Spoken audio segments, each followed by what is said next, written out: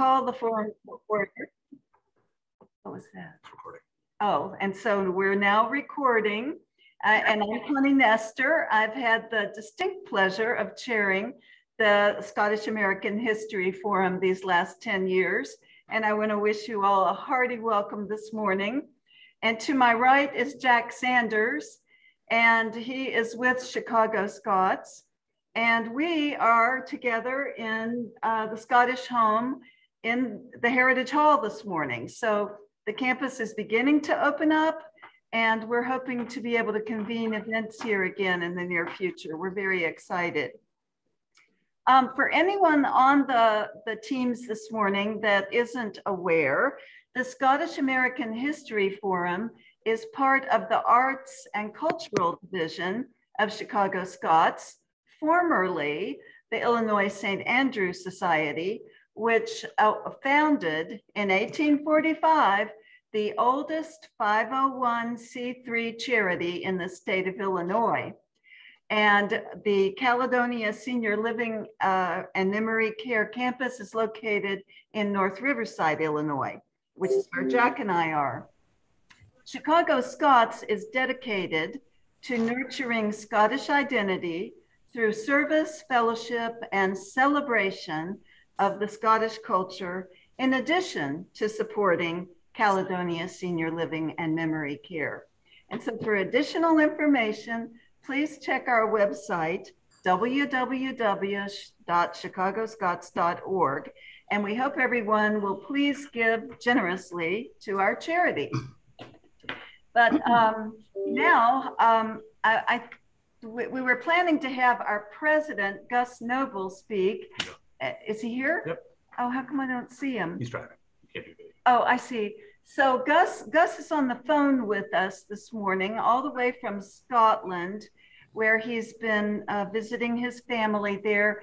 Gus, we're very concerned about your father, and I can't tell you how heartfelt it is to have you join us under those conditions. But Gus, we'd love to hear how you're doing and have an update from you this morning, please. Thank you, Connie. I hope everyone can hear me. I'm actually driving from Newcastle back up to Edinburgh. I've been visiting some family down in Newcastle, and I'm on my way to the hospital and to visit my father. So I've just driven through the beautiful border country where my home in Duns passed in the window, and I'm sending you my best regards from the borders. Is your dad doing okay, Gus? He's having a good day today. Yes, he's really been through some challenging days, and what the future looks like, we don't know, but I appreciate everyone's best wishes and prayers. Thank you. Oh, absolutely. Well, God bless where you are all in our prayers, especially your father. So thank you so much, Gus, for calling in. Well, I think we'll go ahead and begin our presentation this morning. And Bruce, we're so tremendously pleased to have you with us. Bruce is backed by popular demand. Dr. Bruce Allardice, JD, Instructor, Social and Behavioral Science, History, Political Science at South Suburban College in South Holland, Illinois. And Professor Allardice is going to speak to us on Border Reivers, the unknown clans of the Lowlands. So Bruce, before you begin, Jack's going to go ahead and explain. There's some big sign in the way of the meeting this morning. Thank you, Connie. Hi, everyone. So Bruce is going to give his presentation, and then we'll have a Q&A portion at the end. I'm going to ask everybody to turn off their videos and mute now so that we can let Professor Allardice start his presentation. Okay, thank you, Jackie. You made me the co-host as of now? Yep, you're okay. We'll go ahead then. Yep. Something for a second here. There we go. Back to here. There we go.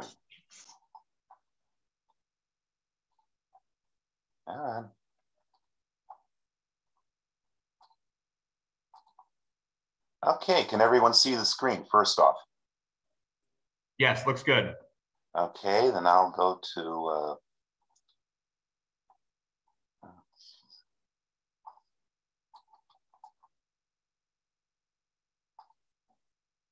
there we go. My talk today is entitled "The Border Reivers: Scotland's Border Clans." The logo you see there, by the way, is the logo of the Iowa Western Community College football team, which for some strange reason is nicknamed the Reivers. Today I'm going to be talking about the Reivers, the border clans, focusing mostly on the golden age of the Reivers, which was in the 1500s and early 1600s, and then some touching on what the borders are like today. Now, to start out with, I am not descended from a border family myself. My father's father came from Dundee in the northwest part of the country, but I do have a border connection in that during the First World War, he served in the King's Own Scots Borderers. So I have a military connection, at least, to the borders. Well, to start out with, what is a border reiver and what are the borders we're talking about? Well, first off, you may not be familiar with the word reiver. To reiving is a noun. Actually, it comes from an ancient Middle English word that means to plunder or to rob. And I think that the origin of the word gives you a hint of how the border people were looked upon at the time. The border we're talking about is, you can see my pointer here, this area right here.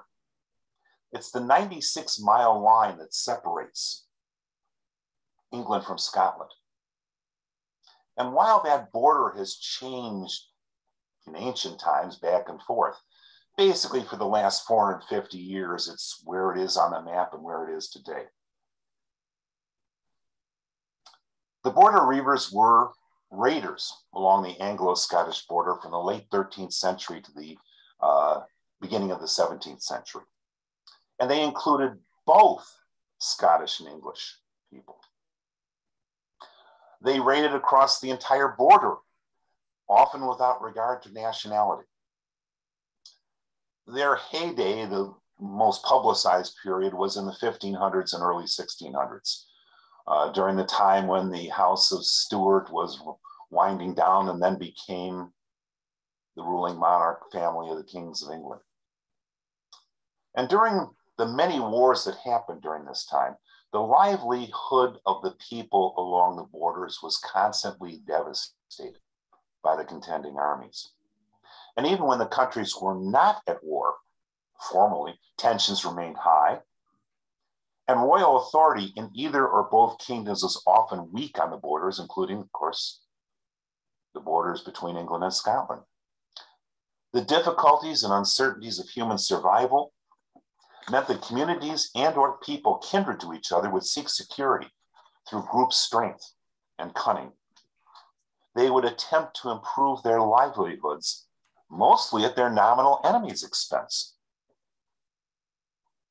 Enemies who were frequently just trying to survive themselves. Loyalty to a feeble or distant monarch and reliance on the effectiveness of the law usually made people a target for depredations rather than conferring any security. Now there were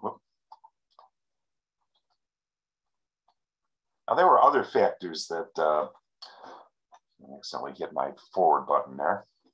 There were other factors that may have promoted predatory mode of living in the borders. Most of England, for example, was under a law called primogeniture, where if you had a farm or a land holding, the eldest son would inherit the entirety of the land holding. By contrast, along the borders, usually the land holdings were parceled up among the many children you had. So any one children might not be able to inherit enough land to have their own farm, essentially, or cattle ranch, I guess you'd call it. And so they'd have to turn to other means, let's put it that way, to make a living. Also, much of the border region is mountainous or open moorland. It's unsuitable to farming, but good for grazing. Livestock was easily rustled and driven away by mounted reivers who knew the country well. Now, the mounted reivers might also steal household goods, valuables, or take prisoners for ransom. Now, what did the English and Scottish governments think about this? Well, it alternated, depending on the king and depending on the historical situation. They could be indulgent. They could even encourage these raids. Because for both sides, the fierce families on the border remained the first line of defense against invasion across the border. But of course, when kings like James V of Scotland wanted to assert their authority, they could be incredibly ruthless about punishing lawlessness. The Reivers' raiding activities were usually within a day's ride of the border. And they went both north and south. English raiders were reported to have hit the outskirts of Edinburgh at one point, and Scottish raids were often reaching Yorkshire or Lancashire. Now, the main raiding season was during the early winter months, when the nights were longest and the cattle and horses fat from having spent the summer grazing. The numbers involved in these raids might range from a few dozen to organized campaigns involving up to 3,000 riders. When raiding, or riding as it was termed, the Reivers rode light and hardy nags or ponies, renowned for their ability to pick their way across boggy moss grounds. The original dress of shepherd's plaid was later replaced by light armor and metal helmets, hence their nickname, the Steel Bonnets. And of course, that's the name of the George MacDonald Fraser book. They were usually armed with light lances and small shields, and sometimes also with longbows or light crossbows. And later on with one or more pistols. And they invariably carried swords or dirks. I'm going to stop this share for a second and hopefully share something else here. A little film clip.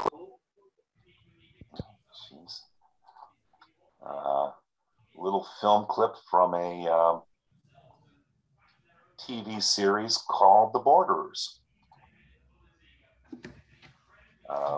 This is from British television series from 1969. And I'm going to just show you a few seconds of it.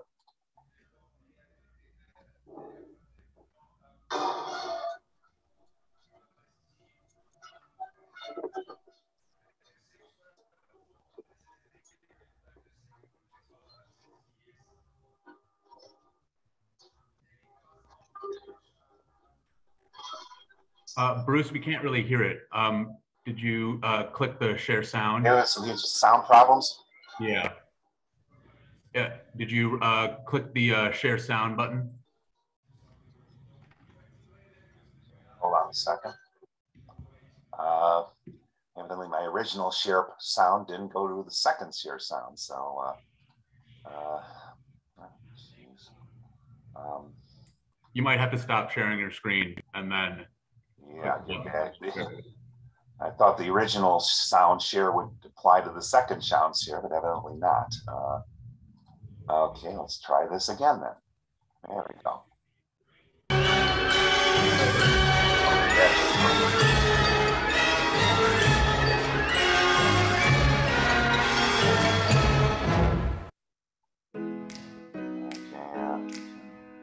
Well, that'll give you an idea of it anyway. Don't worry about that. What you saw there, of course, was burning and lances and swords. And that's sort of the popular vision or belief of border reivers. And of course, again, there's much more to it than that. Who wrote this week about trivial situation in this sense and described it as it's when the happy end is just the start. Sorry, I gotta evidently do something again here. Mute that. Okay, back. Stop share here. Get back to my thing here again. There we go. And there. Do you think these two people look alike? Well, my wife does, and sort of interesting. To anyone familiar with border history, it's one of those photos that send a little shudder through the mind.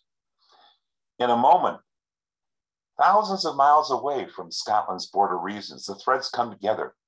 The two descendants of two notable Anglo-Scottish border families sitting together.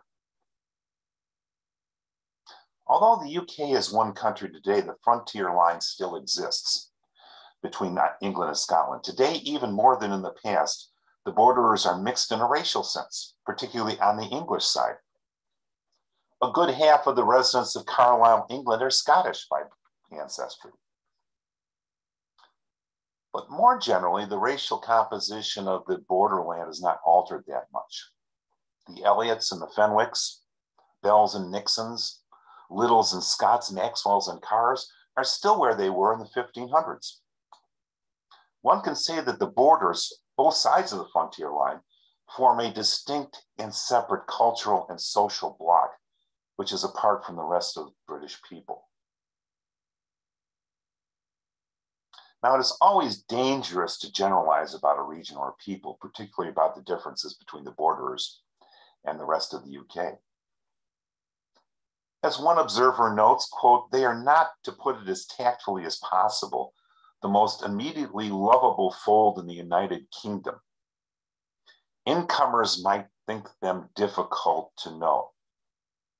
There is a tendency among them to be suspicious and taciturn, and the harsh border accent lends itself readily to derision and complaint. But on the credit side, there is a border virtue, which on any human scale should outweigh the faults, and that is the ability to endure. For if there are qualities in the border people that make them less than amiable, it must be understood that they were shaped by the most continuous ordeal that has passed most of Britain aside. That ordeal reached its peak in the 1500s when great numbers of border people lived by despoiling each other, and when the great border tribes, both English and Scottish, feuded constantly among themselves, where robbery and blackmail were everyday professions, and where murder was part of the social system. The Anglo-Scottish frontier, short as it is and was a dividing line between two of the most energetic, aggressive, talented, and altogether formidable nations in human history. Perhaps the two nations could have lived side by side as peaceful neighbors, possibly, but not probably. They did live in peace for long periods of time and do today. But it was not in the nature of either in the beasts historically to stay quiet for very long. A small country such as Scotland that survives under the shadow of a dynamic and much larger country such as England becomes quite naturally suspicious, sensitive, and fiercely jealous as regards to its neighbor. It fears him, but cannot help imitating him and be drawn to him. King Henry VIII of England realized this when he observed that the larger inevitably draws the smaller. Nature divides the border into three regions, with which both sides designated marches, which is an old Norman term, I believe, for frontier areas. Each country's government appointed special wardens or sheriffs for each of their three regions. The wardens, usually popular local leaders, met with their cross-border counterparts once a month. At these so-called truce days, charges were made, subjects on each side extradited to their home country, and crimes of the Scots against the English and vice versa were roughly adjudicated. Each government had a vested interest in this sort of rough justice because otherwise unpunished cross-border raids could lead to full-scale war. It should be remembered that the border doesn't necessarily run east to west, but rather southwest to northeast. And indeed, there are sections of the border, for example, near Wark here, where one can travel due south from England and enter Scotland. On the Scottish side, the Hume family almost always held the wardenship in the middle of the Eastern March. In wartime, this was the natural path for an English invasion because armies then traveled on their stomach and lived off the land, and this is the most fertile ground of the three for invasions. The middle marches saw the most raids. Here, the Kerrs or the Scots usually held the wardship. And the two families had a long-running feud as a consequence of their competition for the wardship. And in the West, the Maxwells and Johnstones had a similar feud. And this is perhaps the bloodiest feud in Scotland's history. More on the borders, the Scots were significantly outnumbered by the English. One estimate from the 1500s, and all we have is estimates because there were no censuses at the time, posits there were about 50,000 borderers on the Scottish side, facing 120,000 on the English side.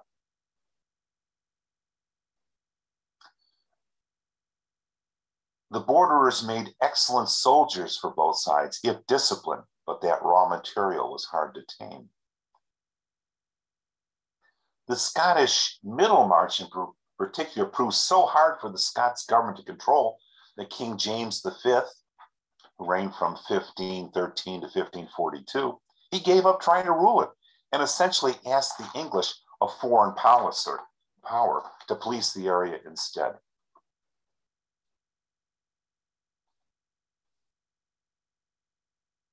This is a picture of the land.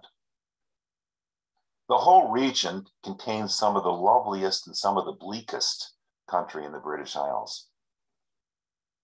The Cheviot Hills in the middle are a rough barrier of desolate treetops and moorlands with little valleys and gullies running every which way. The hills are not high, but they are bleak and lonely beyond description.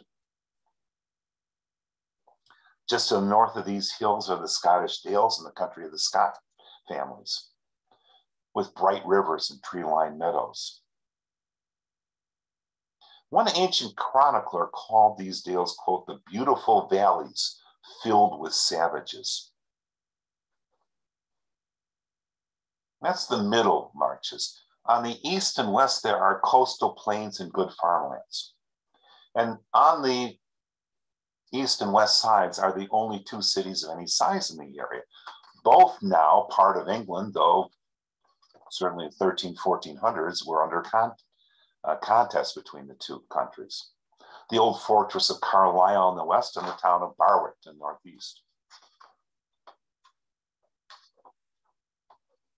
You may not be familiar with the border names, but here's some of them. Hepburn, Home, Hume, Armstrong, Graham, Nixon, Rutherford, Trotter, Pringle, Carr. They had their own forenames and nicknames that are sometimes a little amusing. The trouble is the men of the same clan often borne the first name. One census listed no less than 12 Hob Elliots in the same town. To differentiate them, one method was to combine the first name with that of their father. Thus, Christie Armstrong, son of William Armstrong, was known as Wills Christie. A second method was to call a man by his place or land, such as Kinmont Willie Armstrong, Hob of the Lays, or Sim the Laird. And a third method, one that evidently delighted the borderers, was to give the descriptive and often offensive nicknames to these people based on personal habits or appearance. Thus, we had Fingerless Will Nixon, Skin-a-Bake Armstrong, Ill-Drowned Geordie Turnbull, Archie Fire the Braze Carr, or Sweet Milk Scott.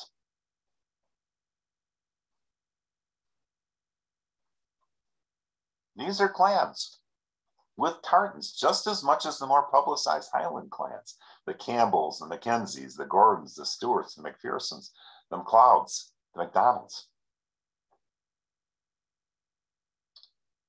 And I can say this because an act of Scottish Parliament in 1587 describes, quote, the chieftains and chiefs of all clans of the Highlands or borders. They just officially use the words clan and chief to describe both Highland and border families.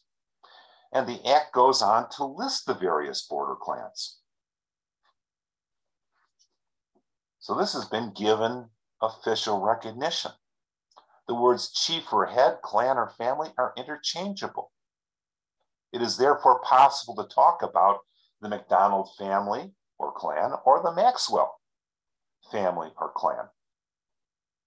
The notion that Highlanders should be listed as clans, while their Lowlanders are listed as families, originated as a 19th century convention.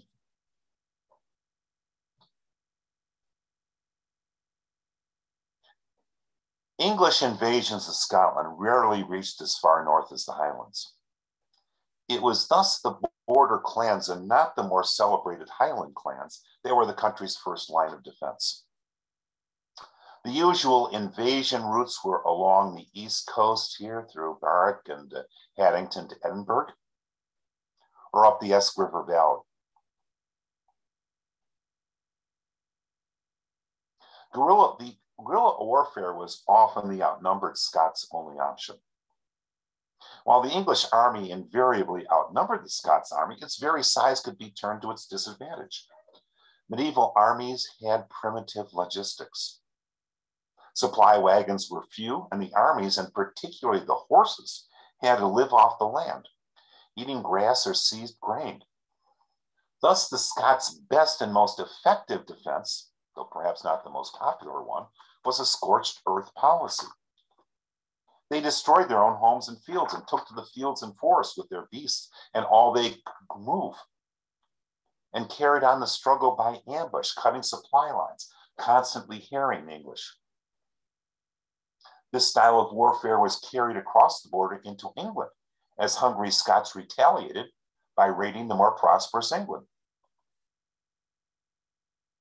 But of course, guerrilla warfare results in guerrilla living.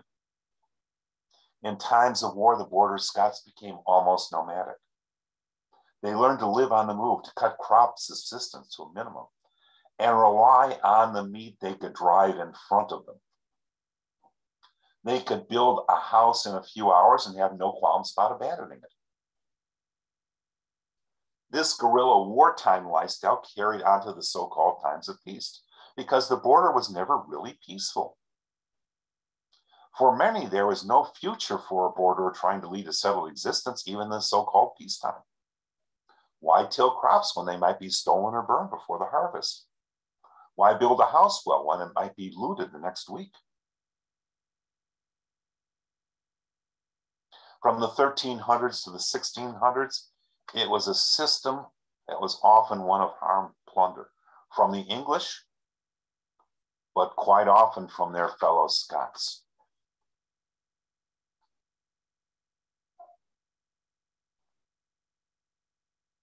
Perhaps the best description of Scottish border life in the 1500s comes from a cleric, the Bishop of Ross, who wrote that the borderers lived, quote, chiefly on flesh, milk, and boiled barley. Beef, mutton, and broth were the staples of the diet. Bread was a rare dainty. Hearth cakes of oats substituted for the bread. Wine and beer could be had in the towns, and the towns also contained the more substantial houses. In the countryside, the average dwelling was a mere hut fashioned of fashioned of clay or stone with turf walls, reminiscent of the sod houses that the American pioneers of the West built. The inhabitants were little concerned if their hut was burned by raiders, as it often was, for in a few hours they could erect a new hut. The wealthier inhabitants constructed solid stone or wood houses that could, in a pinch, be defended. From this evolved the peel house or tower pictured above, with massive stone walls, often 3 or 4 stories high.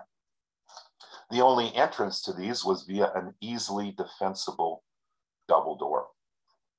The bottom story was used for storage, and the only way to get to the living quarters was via a narrow curving staircase, usually going up clockwise, so the defenders had their unguarded left side nearest the wall, with their right arm free to wield a sword, whereas the attackers had their right sword arm restricted by the wall.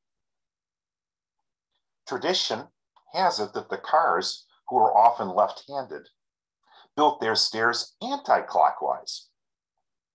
A left-handed person is still called cur-handed at the borders, by the way.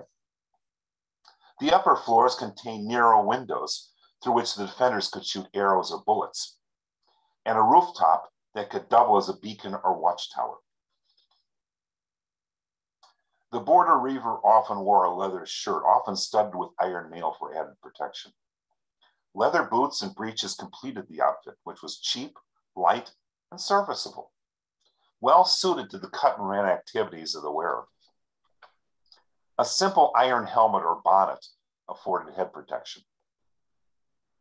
For weapons, the lance was the standard weapon, being convenient for use while riding.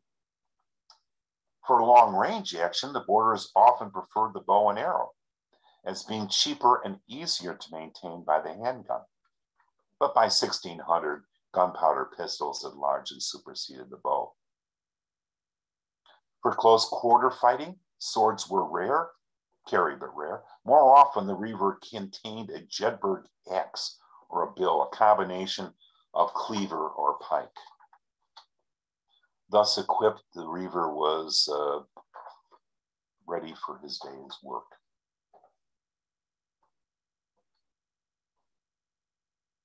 This is Tallow's Tower, and that's Johnny Armstrong's stronghold.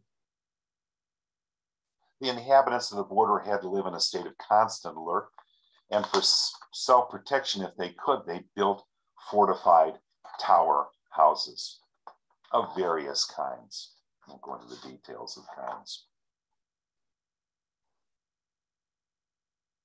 Here's a beautiful picture of the border reivers. He was a specialist and thus needed specialist equipment. The most important part of his equipment was his horse. Wrote Bishop Leslie, quote, "They reckon it a great disgrace for anyone to make a journey on foot." The medieval chronicler Froissart, a Frenchman, noted that the Scots at war, quote, "are all a horseback, the common people on little hackneys and geldings." Scotland so valued its horses that its parliament often passed legislation banning the export of horses. We don't have a huge statistical record of raids, but in the early 1580s, the Elliot clan actually kept a record of their raids for some reason. The figures not only included raids in which the Elliots were a majority, but they included other forays in which the Elliots took a hand, but they were not ringleaders. There was a total of more than 40 of these exclusively Elliot raids. And the total plunder was more than 3,000 cattle stolen, 66 buildings destroyed, 14 men murdered, 146 persons kidnapped and held for ransom, and over 1,000 pounds in cash. One can question who would be more feared, the Elliots of the border or Al Capone and the mob in Chicago. A legal form of raid was the so-called trod. That is the pursuit of one's stolen property across the border. It enshrined the legal right to recover one's own property by force, and in practice to deal with the thieves out of hand. A trod might lawfully be made up to 6 days after the original offense. If made immediately, it was a hot trod. Otherwise, it was a, quote, cold trod. In either case, the trod was beset with rules so that it could be distinguished from a mere reprisal raid. The 1563 agreement between England and Scotland obliged the pursuer to carry a lighted lance as an indication of an open and peaceful intention. The pursuer was also bound to announce his trod to the first person he met after crossing the border or at the first village, and to seek assistance. If the trod was successful and the thieves captured, it was said that the thieves were caught, quote, red-handed, and summary justice could be dealt. Students of Highland history are familiar with many of the clan feuds in the Highlands. Probably the most famous being between the MacDonalds and the Campbells, best typified by the massacre of Glencoe in 1692. Less publicized, but just as bloody, were the feuds of the border clans. And here's a chart of it, including some of the English border families here, by the way. Looks like everybody dislikes the Kerrs and the Armstrongs. The Elliots don't seem too popular either. And it wasn't just feuds between Scottish border families, they were cross-border feuds. And the border was surprisingly fluid. The Grahams, for example, settled on both sides of the border. The concept of national borders was in practical terms less relevant to border clans than the concept of clan lands. A village would be identified as an Elliot or a Maxwell possession before it would be identified as Scottish or English. Now, perhaps the longest lasting and bloodiest feud was between the Maxwells and the Johnstones. It's not clear exactly how the feud began, but certainly it was part of a rivalry for supremacy in the Scottish Western Marches. And there was no effective central Scottish government to prevent a head-on collision. As early as 1528, English spies had reported that this feud had turned much of the Western March into a wasteland. An important part of the feud was the question of who controls the Western March ship. The office changed hands between the two families so often. Now, occasionally there was somebody from another family. It was almost always those two. And of course, the English meddled in the feud, supporting one side or the other, depending on how that would advance their own interests. Both families also sought assistance or friendship from the Scottish government, monarchy, to help with put a patina of legality on their clan feud with the other clan.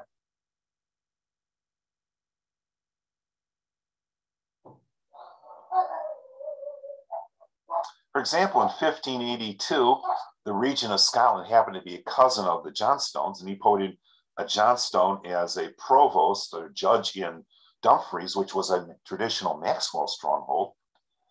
But Lord Maxwell, with his clansmen, barred the Johnstone judge-to-be from entering Dumfries. For this, the regent of Scotland outlawed Lord Maxwell, who responded by leading 400 raiders to the Johnstone stronghold of Lockwood, sacking it and surrounding the houses. They killed 6 Johnstones and took another 12 prisoners. The Johnstones struck back by burning the Maxwell village of Duncow. Again responding, Lord Maxwell led a foray into Johnstone territory, burning 300 houses and stealing over 3,000 head of cattle. Later, Warden Johnstone himself was captured. Lord Maxwell erected a gallows and promised to hang the warden and his fellow prisoners unless the Johnstone Castle of Lochmaben and the clan surrendered to him. They surrendered, that too foul, and Maxwell was now the undisputed master of the Western March, royal appointment or not.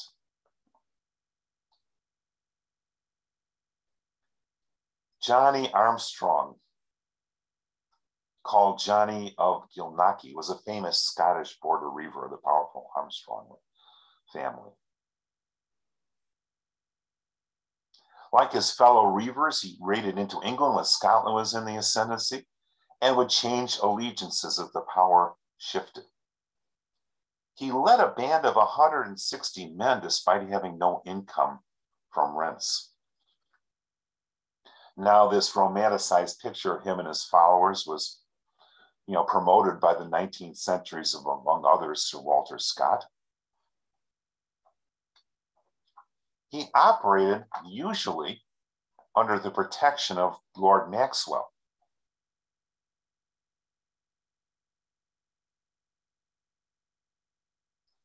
Eventually, the King of Scotland, James V, took personal control of the situation. Armstrong and his men were dealt severely with as rebels, and in 1530, Armstrong was captured. The king had promised him safe conduct, but when Armstrong showed up for a meeting with the king with 50 riders, all splendidly equipped and dressed, King James famously exclaimed, quote, "What wants yon knave that a king should have?" And immediately arrested him. And amazed Armstrong proudly complained, "I'm but a foot to see grace at a graceless face. But had I known, sire, that you would take my life this day, I would have lived on the borders in spite of you and King Harry of England, for I know that King Harry would weigh down my best horse with gold to know that I'm being hanged this day." Armstrong was hanged with 36 of his men. One of the famous border ballads is the Ballad of Johnny Armstrong, relating this tale. The variants sometimes open with a lament that it is not safe to appear before the king, or end with a thanksgiving that as a reiver, Johnny Armstrong had helped keep the English out of Scotland. Perhaps the best known of the border reivers is his grandson, Kinmont Willie Armstrong.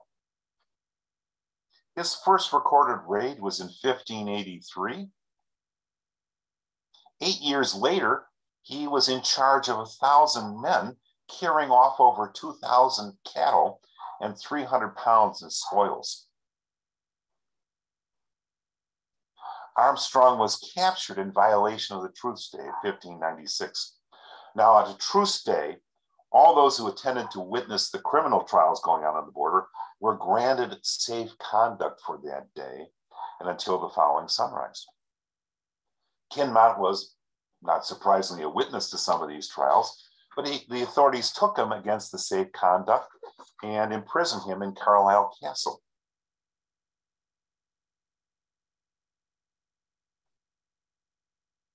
The English warden refused to release him, and the Scottish warden, who was so outraged by the English violation of truce rate, led a party of men officially in a raid onto Carlisle and broke Armstrong out of the castle. Now he had inside help from the Grahams and the Carletons, who were also outraged by this violation of truce day.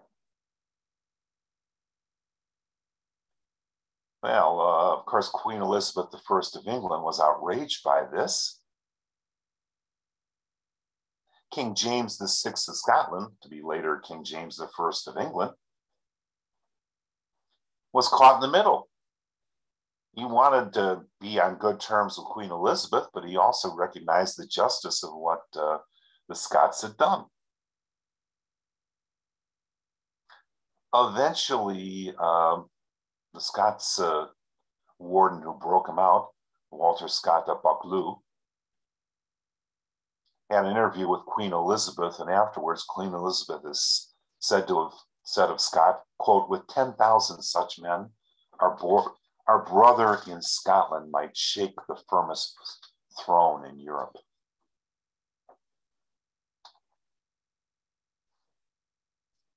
Jedburg or justice. That means justice in which a trial comes after the punishment. Punishment first, trial later. Sounds like Alice in Wonderland. Now the term hints to Jedburg, a Scottish border town where in the 17th century, raiders were hanged without trial. They even have a beer named after it, as you can see. Never had it, but looks pretty good. Eventually, King James VI of Scotland, first of England, set up a commission of 10 men, 5 Scots and 5 English, to administer his policy of the borders. Based in Carlisle, they were given what was essentially unlimited powers for the border. The unique border laws that we talked about a little before were abolished. And the new law was that any Englishman steals in Scotland or any Scotsman steals in England any, quote, goods or cattle amounting to 12 cents, he shall be punished by death. The most blatant offenders were immediately rounded up and served with what is known as jetter justice, summary execution without trial. Sir George Hume was appointed to spearhead this crusade, and he commenced his duties with ruthless efficiency, hanging, quote, 140 of the nimblest and most powerful thieves in all the borders. Now, this is after 1603, when we have a united kingdom, under one king, essentially. Now, the Reivers had endured temporary rough justice in the past, but this time they saw the writing of the Hall. And in fact, they started to turn in their fellow Reivers to save themselves. The Armstrongs, Elliots, and Grahams were singled out for special attention, many eventually being exiled to Ireland, where they were abandoned and forced to scrape out a living amongst the moors and bogs of Roscommon and Connaught. 150 Grahams were pressed into military service in the Low Countries, the Netherlands, where they served out their days in English army garrisons. Many more were conscripted and sent to the continents to be part of the armies there. And it was stressed that if they came back, they faced the death penalty.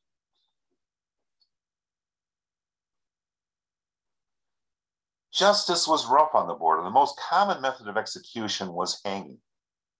The border is littered with gallows or gallows hills, hangman hills, and the like. But beheadings took place and also drowning.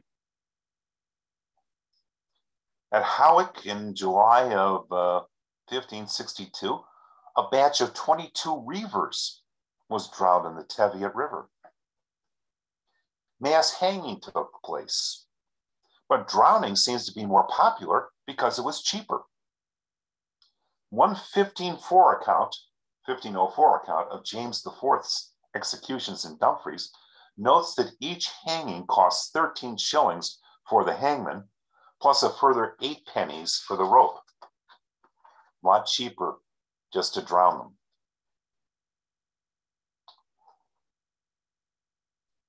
With the possible exception of the Scottish Highlands, the borders were the last part of Britain to be brought under the rule of law. It was only following the union between England and Scotland in 1603 that a concerted effort was made by King James I or VI to rid the border of Reivers. However, between the death of Elizabeth I and the crowning of King James in March, several Scottish families launched massive raids into England, claiming to believe that when the monarch dies, the laws of the lands were automatically suspended until the new king was proclaimed. Now, the new King James I or VI was justifiably furious. He abolished the old borders commissions and he renamed it the Middle Shires. And by the early 1620s, peace more or less had arrived in the borders, possibly for the first time ever. But the borders have given us many famous and interesting people. One of them is James Hepburn, Earl of Bothwell, head of the Hepburn clan, Queen Mary's lover and sometimes husband. Technically, he was King of Scotland for a short while. This is a picture of Hermitage Castle, home of the Hepburns. I think you can see how formidable it is with the very high, thick walls and the living quarters and the arrow slots up top there. This is called by some, quote, the most evil castle in Scotland. Perhaps the most famous border Scot was Sir Walter Scott, the great author and chronicler of the borders. He's descended from the Scots of Buccleuch, you know, the wardens of the marches in the 1500s. He won fame as a poet, a novelist, but he was also the great chronicler of border legends and lore. His earliest work was an idiosyncratic 3-volume set of collected ballads of his adopted home region called The Minstrelsy of the Scottish Border. He is acclaimed as the inventor of the genre of the modern historical novel. And in many ways, Scott's novels and writings rehabilitated the public, especially the English public's perception of Scotland and its culture, which had been formerly believed to be barbaric.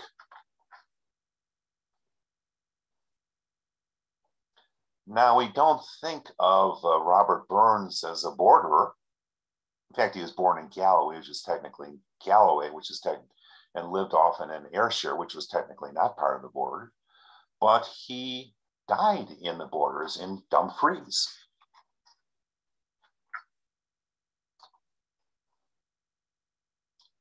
In the borders today, you have modern border festivals. This is a picture of one of them. There's like you have the Scottish Highland Games, you have the Scottish Border Games, essentially, with reenactors. And here you can see some reenactors. This is from the Hawick Reivers Festival of 2018.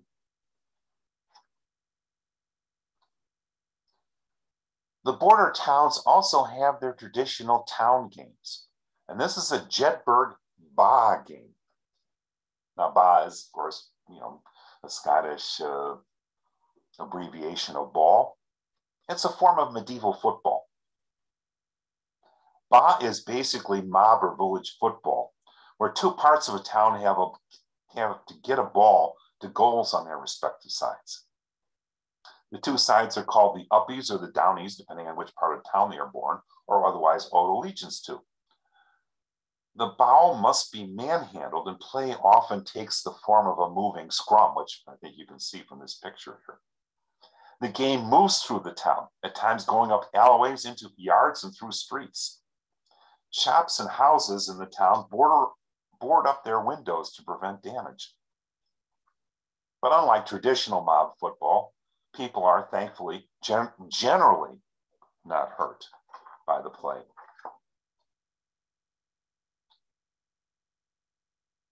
The Scots borders then and now have many famous landmarks.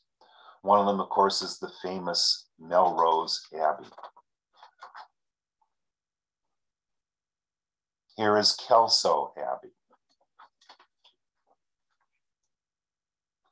This is Flor Castle, homes of the Duke of Roxburgh, the Innes Carr family.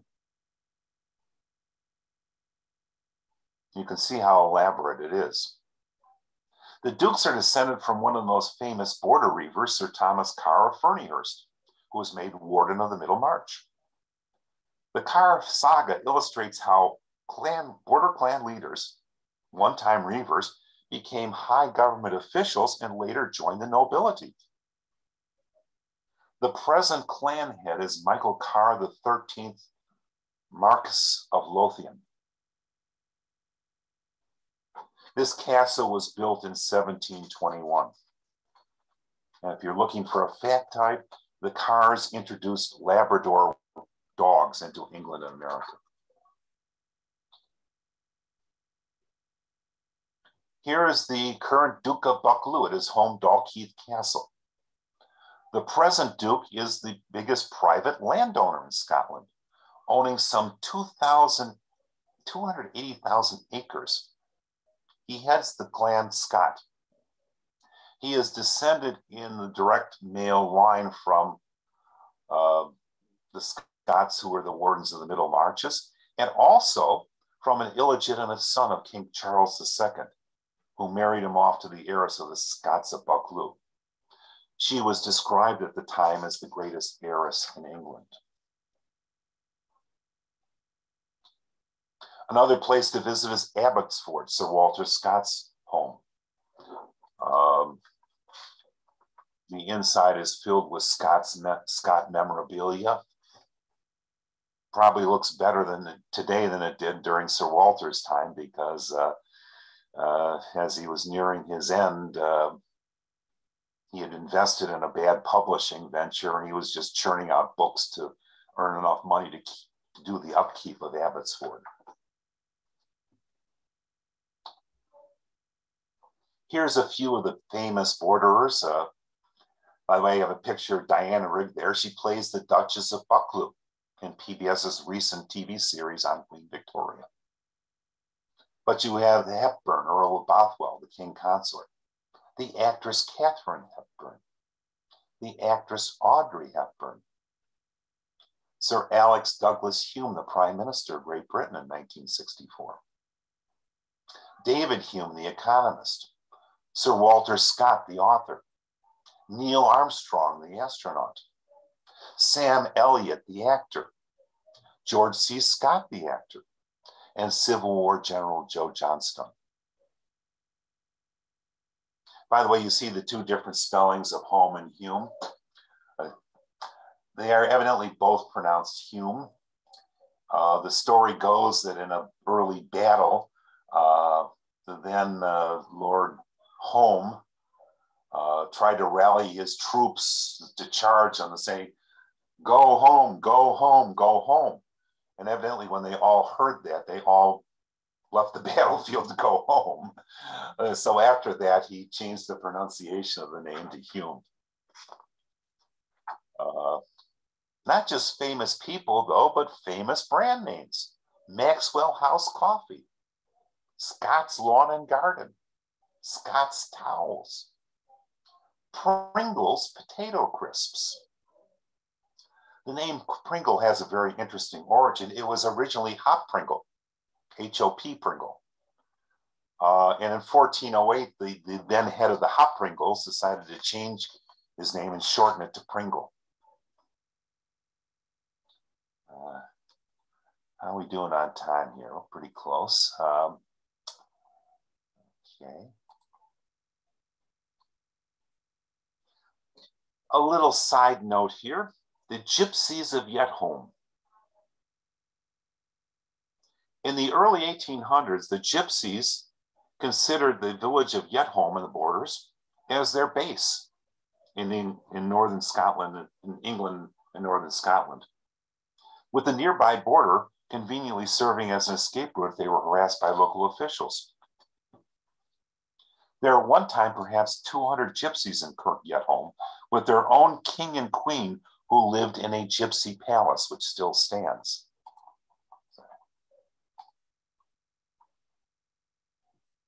The last gypsy king was crowned in 1898, an event that attracted thousands of spectators to the village of a few hundred people.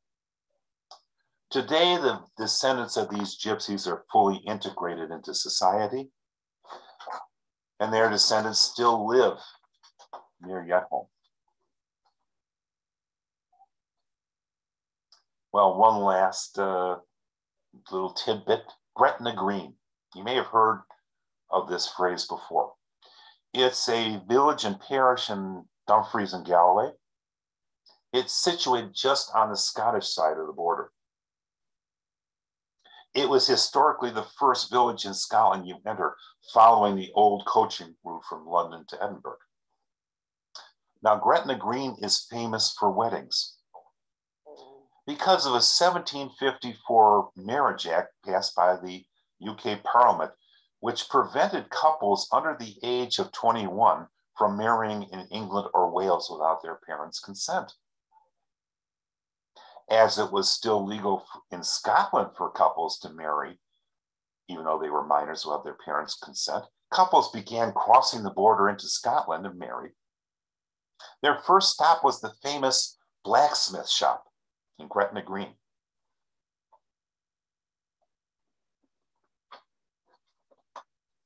And of course, there's a picture of it to this day. There were also provisions to later's act said that in Scotland, you could marry at age 14 if you were a boy, and girls at age 12 with or without parental consent. Scottish law also allowed for, quote, irregular marriages, meaning that if a declaration of marriage was made before two witnesses, almost anybody had the authority to conduct the marriage ceremony. The blacksmiths in this shop in Gretna thus became known as, quote, anvil priests. Culminating in one Richard Renison, a blacksmith who performed 5,147 marriage ceremonies. This famous traditional blacksmith shop was opened in 1885 as a visitor attraction. It's still owned by descendants of the blacksmiths who once married people there, and remains one of the UK's most popular wedding venues. If you're familiar with Jane Austen's Pride and Prejudice, when Lydia Bennet elopes with George Wickham, she leaves behind a note to her family stating that their intended destination is Gretna Green, because she was underage and couldn't marry in England without her parents' consent. Of course, they're later found to be cohabitating in London. They didn't actually visit Gretna Green at all.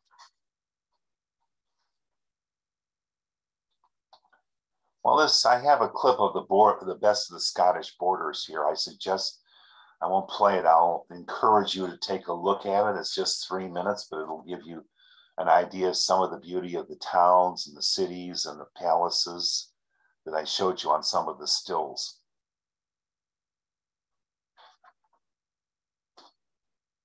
If you're looking for a book on the age of the Reivers and the border clans, the best book, certainly the most popular book in the United States, is called The Steel Bonnets by George MacDonald Fraser.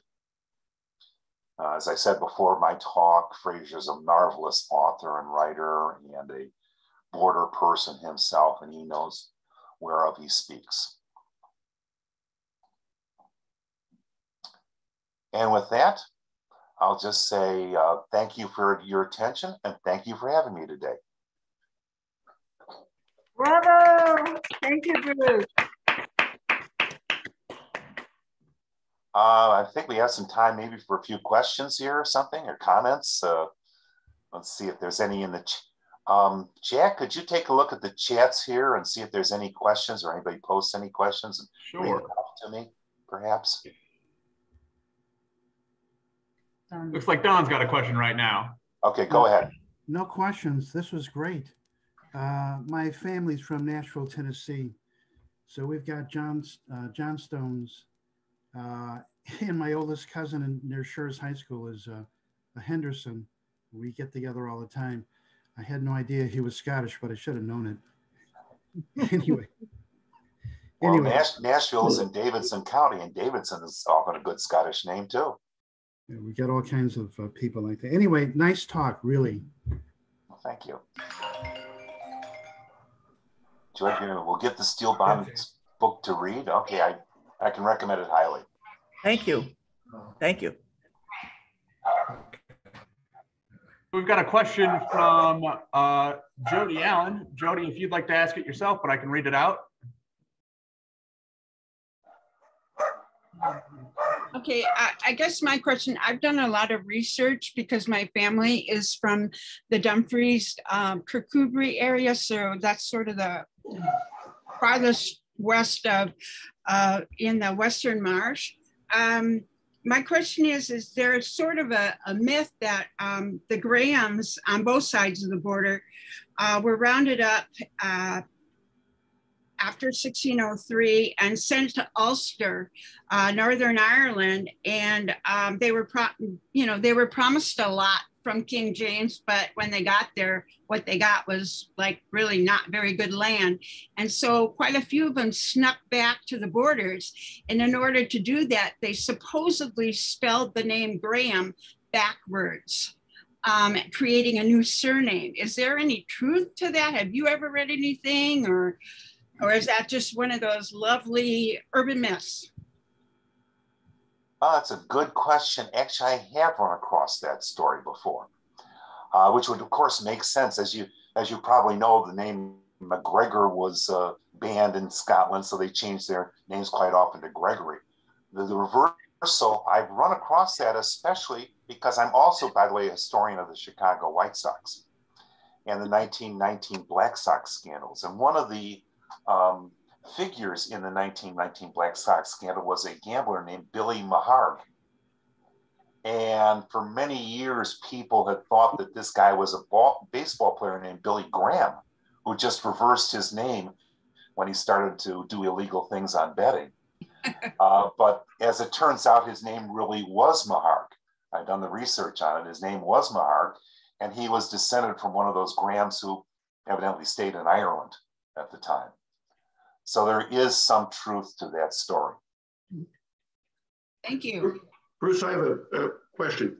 I've tried to research Armstrongs, my forebears. One of them is another John Armstrong, who apparently was a part of the Borders diaspora, or his family was, and he was in Northern Ireland in the early 1700s, emigrated to the colonies, to Pennsylvania.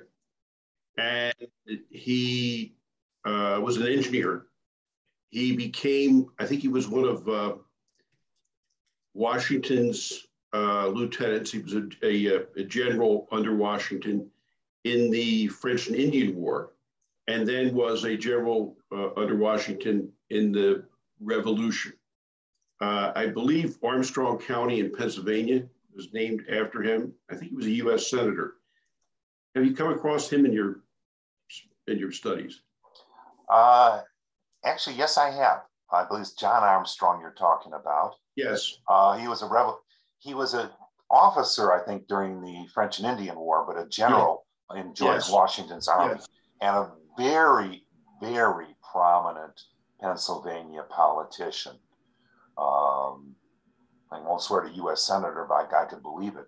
But yeah, and I do believe that Armstrong, Pennsylvania is named after him. So he was a founding father as much as Hugh Mercer or the Reverend Witherspoon and two other Scots-born people who were, instrumental in creating this country. Yeah. Thanks. I think one of the Armstrongs married into the Livingston family, and I'll say one of them was like Secretary of War during the War of 1812 also. Mm-hmm. So that was a way up here family. Apparently the Armstrongs have fallen into hard times.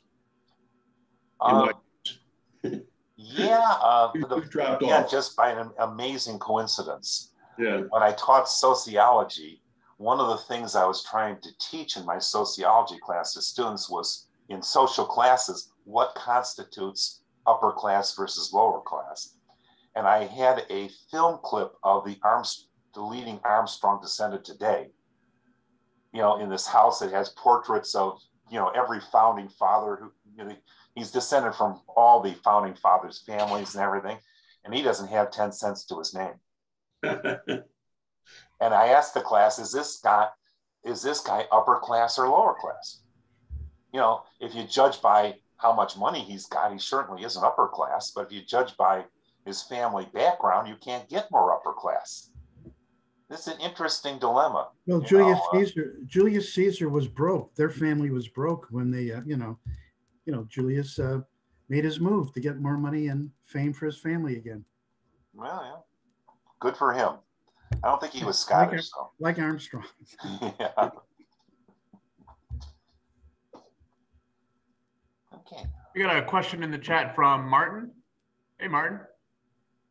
Feel like I can read it out? Go ahead and read it out. Yeah. So Martin says, thank you very much for a very knowledgeable talk. I've learned a lot and I'm in love with Scotland. Did emigration to America from Scotland lead to lawless raiders and gangs? In America or in Scotland? In America. Okay. Not so much. I don't think so. Not so much as I would think. The Scots or Scots-Irish were not known to be the criminal gangs of early America so much. Now, there was a certain amount of frontier living. As we know, the Scots, especially the Scots-Irish, came a little after the coastal area was settled in the United States. So they had to go into the Shenandoah Mountains and Appalachians, and they were busy fighting Indians. So the fighting part of it probably was not too different from what they experienced on the borders if they had a border background. But I've never heard of them being, I never heard of Scottish criminal gangs, roaming Chicago or anything like that. Bruce, this prompts me to remember, though, a famous feud in America between the Hatfields and the McCoys. Wasn't it the Hatfields and the McCoys? Uh-huh. Either in Virginia or West Virginia somewhere, and that was a very famous feud. In fact, I think Dollyland has a exhibit, a theme of the. And I suppose you can shoot somebody's pig or something at the theme park. I don't know, but that's 150 years after the families came over, I think, and I don't think the Hatfields were Scottish descended at all. The McCoys might have a connection there. It was started, if memory served, when it was a dispute over a pig. Somebody found it. I forget whose side they found the pig on, but the Hatfield said, "Oh, it's in our land, so it's got to be one of our pigs." And the McCoy said, "No, that's one of our pigs." And the rest is history, so to speak. But that may be more of a mountain thing than a frontier thing where there's not a lot of justice than it is a specifically Scots-Irish or Scottish thing. I don't know about about being bandits, but the Earps are from Monmouth, Illinois. Wyatt Earp and his brothers. So we had I guess they had lawmen on the other side, cracking skulls. Oh, the Earps, yeah, that's a famous family, Tombstone and everything. And later in life, he became a boxing referee and then an advisor to Western Films in Hollywood. He lived that long. And he was made a boxing referee, and nobody pretended, including him, that he knew anything about boxing or refereeing. But the thing is, he would referee with his 6-gun on his side. And when he made a decision that the round was over, everybody agreed the round was over. In those days, boxing, if you bet on somebody and your boxer was losing, you get your fellow gamblers to storm the boxing ring and start a riot and stop the fight so you wouldn't lose your bet. And that's why they employed Wyatt Earp basically as a referee, because nobody's going to do that when Wyatt Earp was around.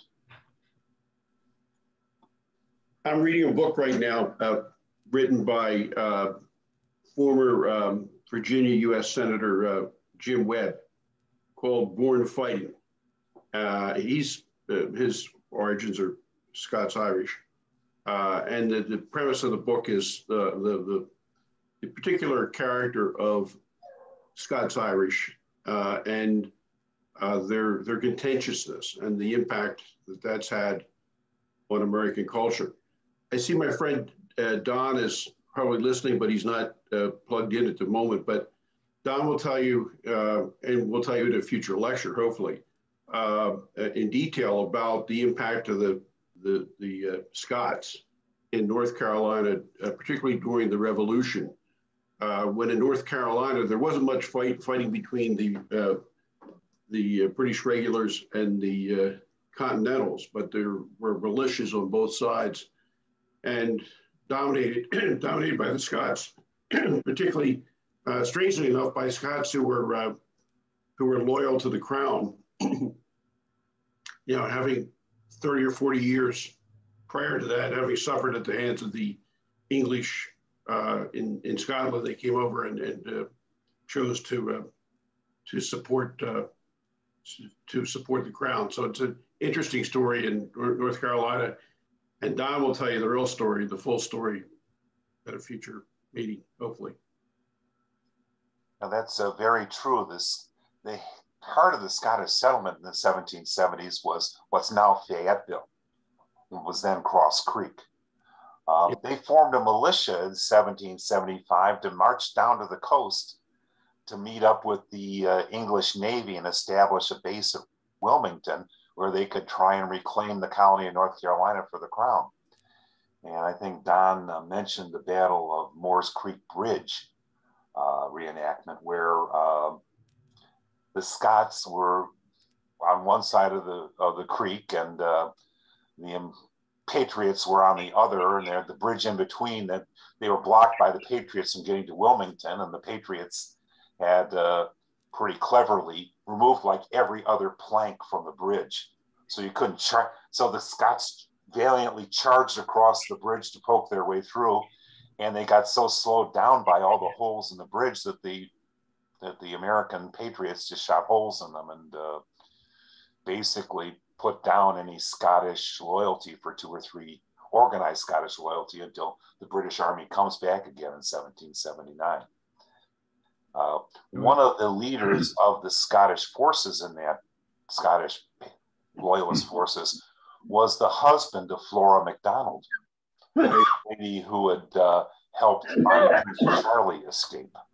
Alan MacDonald. Yeah. And also Flora's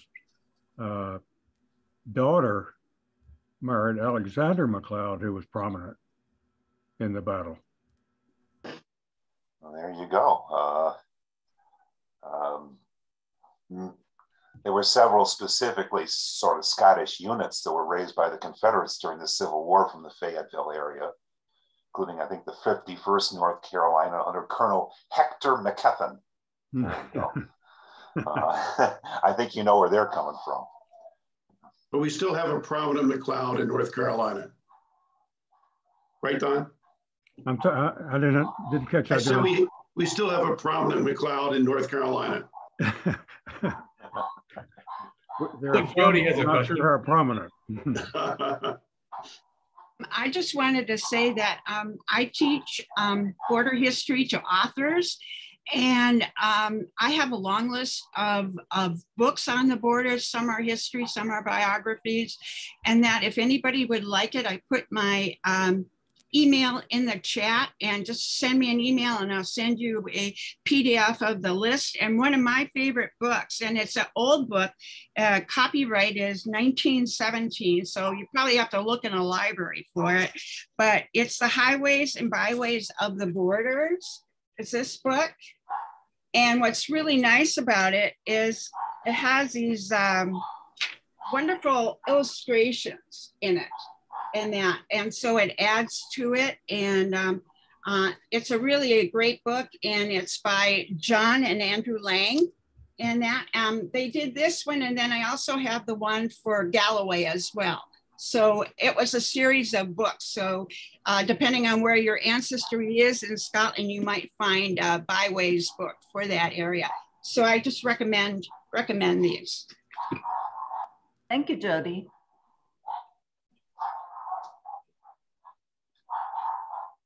Other questions for Bruce or discussion?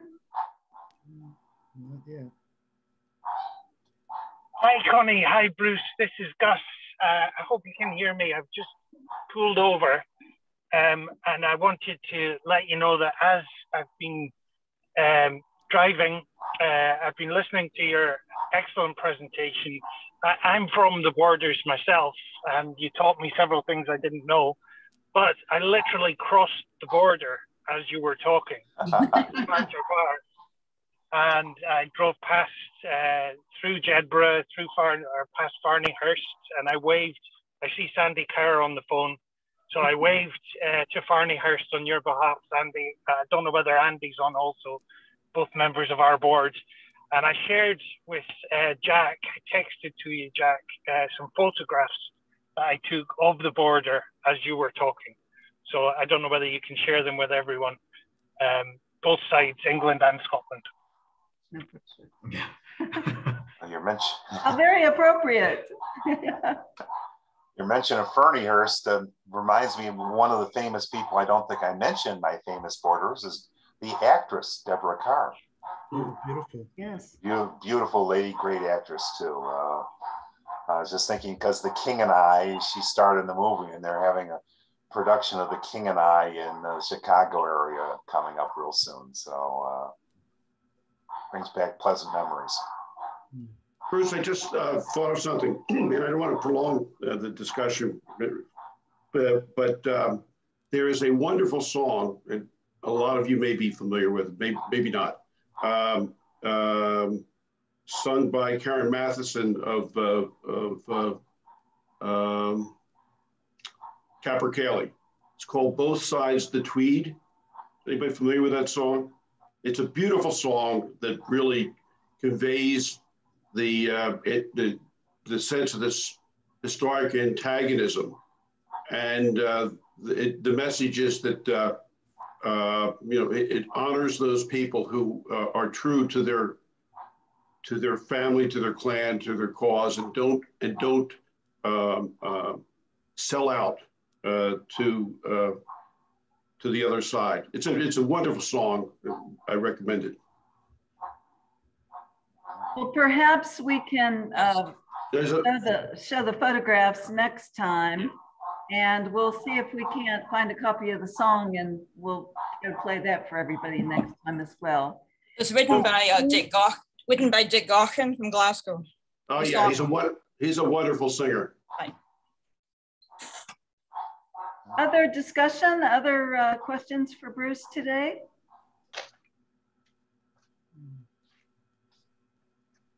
Well, I didn't mention it earlier, but we are going to have the Scottish Festival and Highland Games this year on Father's Day weekend in Itasca on Friday and Saturday.